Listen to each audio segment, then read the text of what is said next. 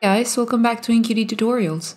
On this video, I will show you how to create a very simple background curves animation. First, we have our three screens that transition one after the other, so our curves will move each time we transition through them. All we need to do is create a shape with the pen tool that has high and low points, as well as it wraps around the edges of the screen, like so. We choose its fill color, and with the select tool, we double-click on the shape and double-click on the points that we want to become curves. Just that easy.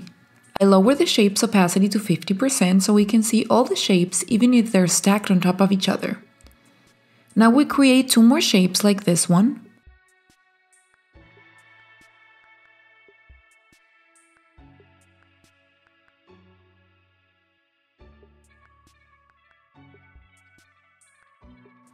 With our shapes ready, we select them and copy and paste them on the second screen. Now we double click on each shape and edit the position of their points, like this.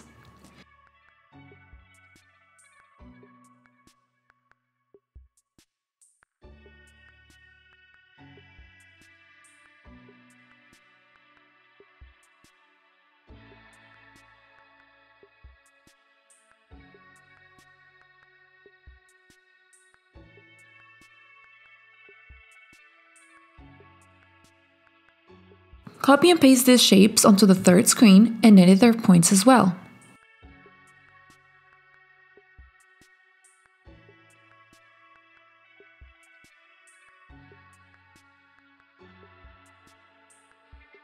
I changed the fill color of the shape so we can see the movement more clearly, but I would recommend having a more subtle look. I also added this back button so we can see the transition working backwards as well.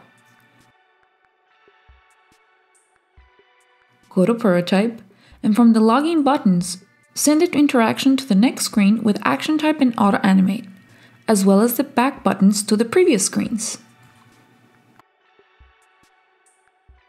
Let's see how it looks.